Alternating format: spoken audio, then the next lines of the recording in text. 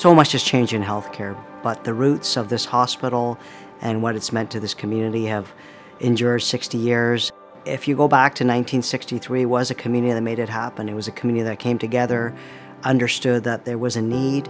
My mother became involved with the hospital back in early 1962, so she volunteered for over 50 years. Up until a year before she passed away. The whole association started as a grassroots movement where some pretty incredible people decided that Richmond Hill needed a hospital. And they got to work and really made it happen. They planned, they did things, the usual things like bake sales and garage sales and plant sales. But they also did some pretty amazing events like bridge luncheons and fashion shows and theater nights. From the very beginning, there was this sense of family. The journey continues. In 1976, this hospital was the first to actually embrace digital technology and actually had the first computerization of any hospital in a significant way. And then we continued, on that cadence of being the first and pushing the envelope. We became the first fully digitized hospital in the country. When I started here in 1987, you're going to laugh, but we had people smoking at the nurses' station. We had patients smoking in their beds. As our programs grew, luckily we had a lot of opportunity, educational opportunity to improve ourselves, to gain experience. Senior leadership always wanted to make sure that innovation was a priority. I trained in Edmonton. And then when I came to Toronto, the question was whether you go academic or you go community. And the comments were that things were going to happen in the community, and that's where the action was going to be for the future. In 1995, the ministry awarded us the regional dialysis program, and which we opened in 1996.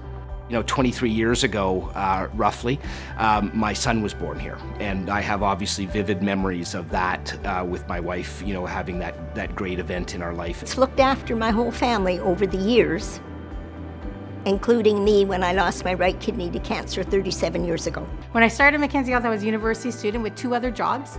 I got a job here as a casual student doing data backup for the IT department. I've also been a patient here. Had my son here 12 years ago at Mackenzie Health. Most recently, in 2017, I was diagnosed with breast cancer.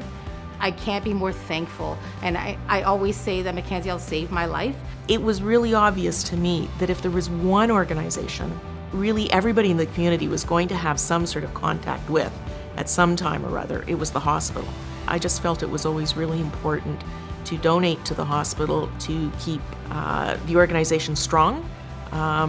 If the hospital was strong, then we would have a healthy community. We have strong volunteers that had the passion and the vision and really the strategic sense to say, hey, we need more healthcare. We need a second hospital. We need to, actually focus on building another site in Vaughan, and we need to do it in a way that is actually integrated. We're not going to lose, again, the roots of what created this amazing hospital way back when, York Central Hospital, which was the roots of family, the roots of home, the roots of caring for one another, and the roots of always being small even though you become much larger.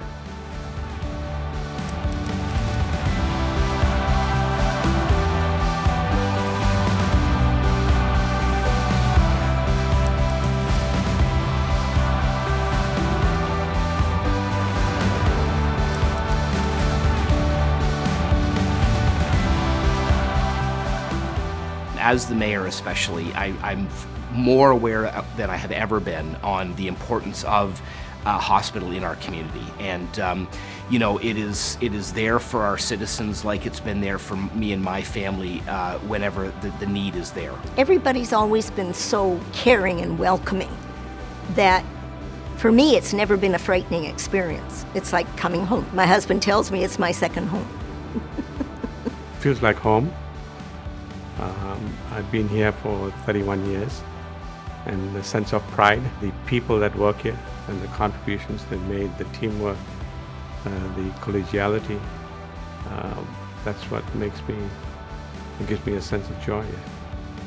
I was thinking about this, and I said, after all my years here, I've never once thought, I'm not proud to be a employee here. Like, it's a good feeling to say I work at Mackenzie Health, and I'm very proud of it. I think our community should be proud of what we have established in the past 60 years. You don't remember the building, you don't remember the equipment, but you remember that nurse, you remember that physician, you remember that physio, you remember that dietary aide. It is about the people.